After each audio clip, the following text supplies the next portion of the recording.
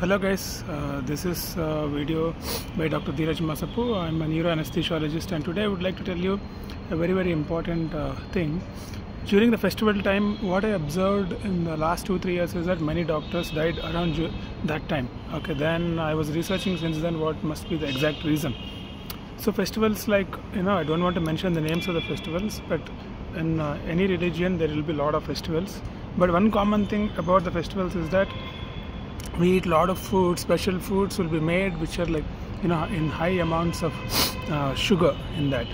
Okay, then if you ask me, then is there any evidence for what you're talking?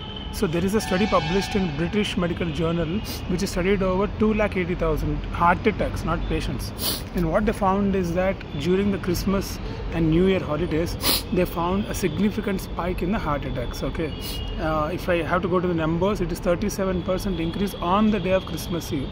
Okay, any study published in British Medical Journal means that it is a very valid data, and we have to believe that.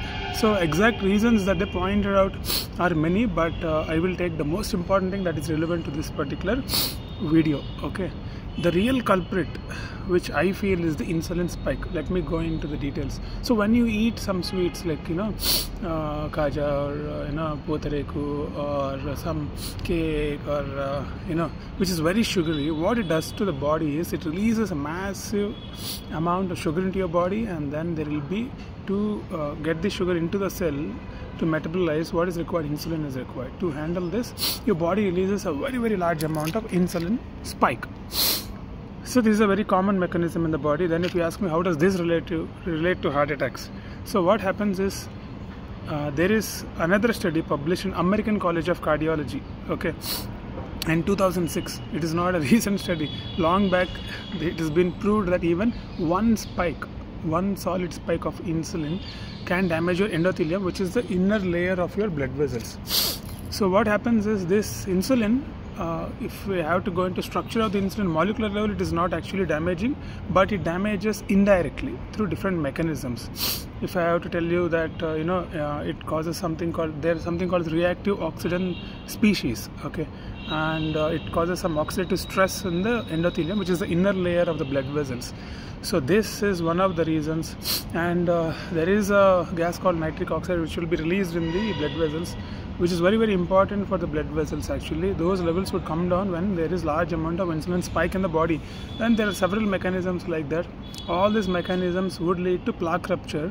That means a plaque will close the blood vessel and blood wouldn't go. That is called heart attack basically. So this study found out that even one spike of insulin is enough. This is released in 2006 itself. Got it, no? So then there is another study published in 2015, meta-analysis from American Heart Association. Even they have proven that insulin can lead to reactive oxidant species, which can damage the endothelium and the blood vessels. So this is about the basis behind all these kind of heart attacks. So let's come back to, in short, if I have to explain what should we do who is watching this video. So what I recommend is, see, your uncles and aunties and your parents would be forcing you to actually have a sweet and eat a lot of food. One day nothing will happen, these kind of things they would say. But these studies are pointing out that even one spike is enough to cause heart attack. So it is your call basically.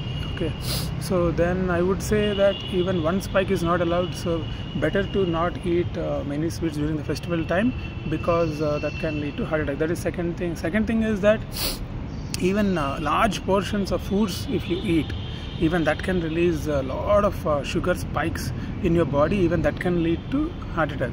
So smaller portion sizes in multiple times is better with respect to insulin spikes. And second thing is avoiding sugary foods and sugary juices.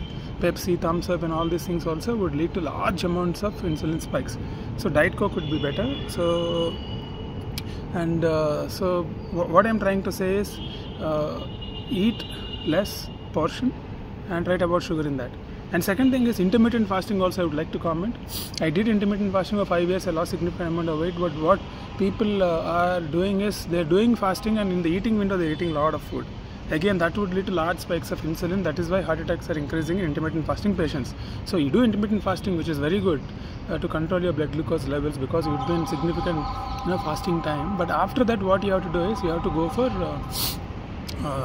very careful eating in the window time. That is a very important thing. So this is about the festivals and sugar spikes and heart attacks and all that. So please take care of your health, and then what you do is please hydrate yourself, eat more portions, less sugary food.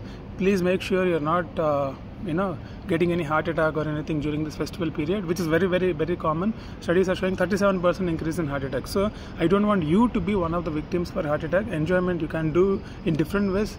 Food is not only the enjoyment in life. Okay.